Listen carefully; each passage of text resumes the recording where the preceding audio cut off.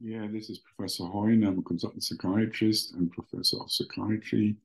Um, I'd like to present some short ideas about the papers in Global Psychiatry Archives. And this is a paper about a practical paper about the intervention against suicidal ideation in people who have been newly diagnosed with HIV and who are in a Nigerian maternity teaching hospital. So, the fact is in Nigeria, as in sub-Saharan Africa, there are lots of people living with HIV, and it's a question of how to deal with the suicidality, which can be very common after people have been diagnosed in the first after the first months. So this is a study about compassion-focused therapy, and the question is whether the suicidal ideation changes in the intervention group compared to control group, and it's quite straightforward. The just to show you a little bit of the just hang on the outcome. So they are in the intervention groups, which is randomly associated. There are males and females. The control group has a couple more females. The age is comparable. There's no influence of the age on the suicidality.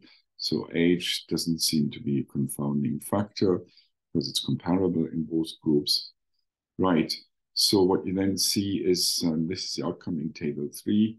You can see the t-test. And what you see here is in the intervention group who had compassion-focused therapy, there's a significant improvement in the suicidality. And post-test, it's much less.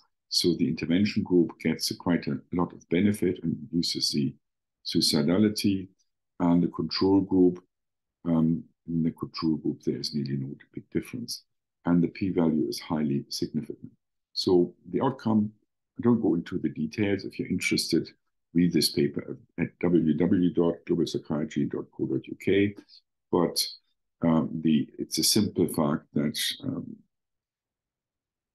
compassion-focused therapy seems to help in people who have suicidal thoughts and ideas after having a new diagnosis of HIV.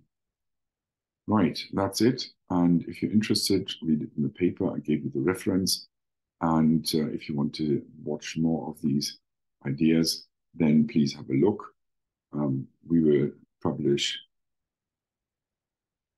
these snippets of information, which I think is very practical, frequently.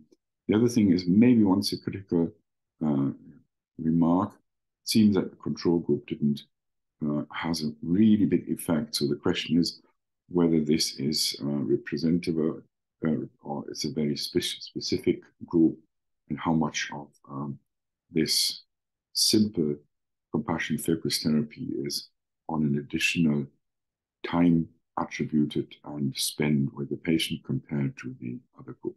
Okay, I wish you a nice evening and yeah, have a nice day. Goodbye. Hope you enjoyed that.